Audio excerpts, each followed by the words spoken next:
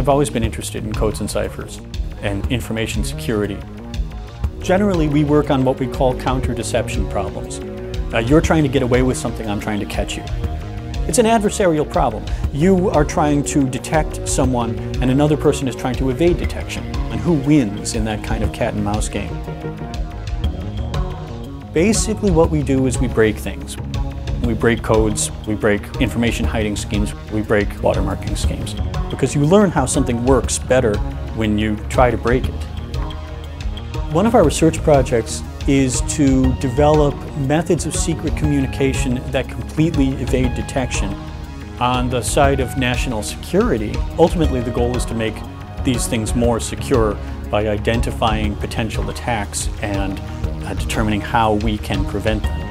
This is part of the reason I was inspired, because there are so many facets of it being studied here at Binghamton. It's kind of like a childhood dream. I get to do secret codes all day.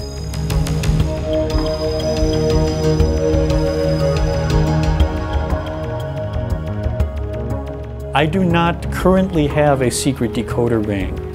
I did once.